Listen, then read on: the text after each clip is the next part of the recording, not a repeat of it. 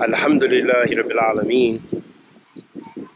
Wa sallallahu wa sallam ala nabiyyina Muhammad wa ala alihi wa sahbihi wa sallam.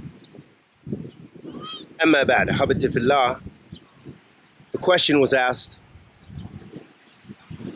who did you study with? Who are your companions? And so on and so forth. This is a common question that we get, and it's a good question in that it's very important, especially in this day and age where there is social media and there's the opportunity for anyone to speak about Islam and speak about anything they want. And anyone can claim to be a professional or to have a educated and knowledge-based opinion. So it's imperative to know where you take your knowledge from. And this is something that we see as a precedence in the Salaf, that especially when it came to accepting narrators and narrations from hadith of the Prophet sallallahu alaihi wasallam, there were stringent criterion for accepting from those people. And with that being the case, in a time of kathrat al-fitan, when there's so much fitna, and there's so many people of desires, and so many people who are speaking about the religion of Allah Azza wa Jal, that it is a very relevant question to ask.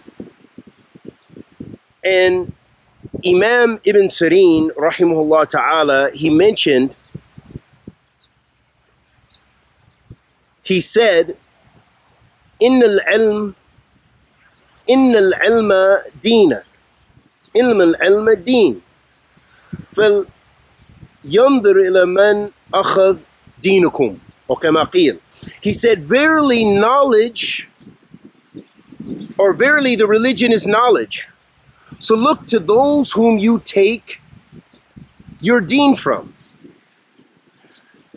Ahabati fillah, in this athar of the Salaf, there are immense benefits.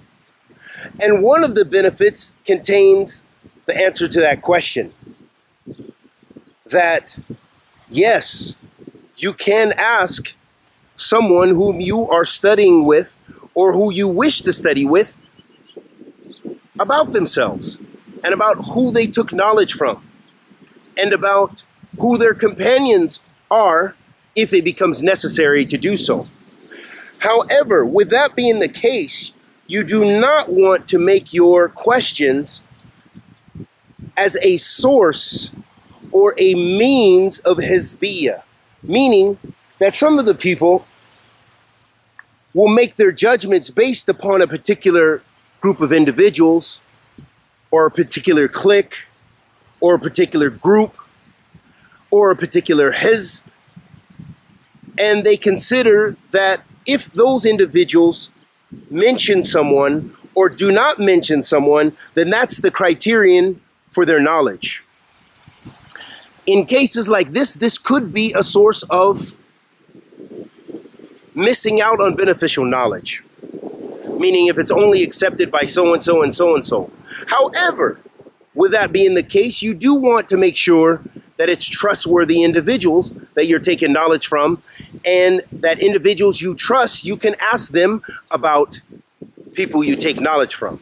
So I hope that that's clear, that that is something that has a precedence with the Salaf, and it's something which is very important, because how many people have the cloak of Salafiyah, meaning they have the clothing of Salafiyah, or the outward appearance of Salafiyah, or they claim and call in general to some aspects of Salafiyah. And as we mentioned, a qaida muhimma, a qaida of the scholars, in which they mention about the asl of a substance, that al-ibra bi haqa'iq laysa bi musammiyat, that the reality of something is that the reality of something is in its substance, not in its name or claim. So simply one calling themselves from Ahl Sunnati wal Jama'ah, or one claiming to follow the Salaf as-Salih, or one claiming to follow and call to the Book of Allah and the Sunnah of the Messenger of Allah sallallahu alaihi wasallam is simply not enough. You will have to look to their deeds. You will have to look to their statements. You'll have to look to their practice. You'll have to look to their methodology in understanding Islam to really discern if they are callers to the book and the sunnah, and instead of callers to the people of desires or one of the various paths of desires. Let me give you a mithal. One example is we have so many people who claim to be Ahl Sunnah. The Deobandis, the Naqshbandis get together and make takfir of Ahl Sunnah and say that their Sufism, where they worship graves and where they pray to the dead and where they make istighatha and isti'ana to the dead, and they claim they're from Ahl Sunnah. And on top of that, they make takfir of Ahl Sunnah and claim they're from Ahl Sunnati wal Jama'ah. Al-ibra bihaqaiq laysa bimusammayat. Likewise, we have so many takfiris, do we know, where a lot of their usul is muwafiq. A lot of their usul is in agreement with Ahl Sunnati wal Jama'ah, illa al-mas'ala takfir, except in the issue of takfir. So you'll see that they believe in the Tawheed al-Rububiyyah, Tawheed al-Uluhiyyah, Tawheed al-Asma'i wa Sifat, and maybe then they come up with a new category and say Tawheed al-Hakamiyyah, and then they propagate it as a political with a political gust, a political means in order as a wasila to make takfir of all the rulers and on and on and on and on, which supports their madhab, which supports their minhaj, which supports the methodology of the Khawarij, and it goes against the sunnah of the Messenger of Allah sallallahu alaihi wasallam. However, what? They still claim they're from Ahl Sunnati wal Jama'ah. Likewise, you have how many other takfiris and other groups who have aspects of the sunnah of the Prophet sallallahu alaihi wasallam. Don't think someone doesn't have anything from the sunnah of the Prophet sallallahu alaihi wasallam. No one would accept from them, mostly. Hardly anyone would accept from them, except for in extreme cases where you have the secularists and others. Those people just have thrown away the bounds of Islam. Their actions, their methodology is a witness over them making takfir of them. Their own methodology makes takfir of them. وَعِيَاذٍ بِاللَّهِ مِنْ ذَلِكَ. So most of the people of desires have something from the sunnah.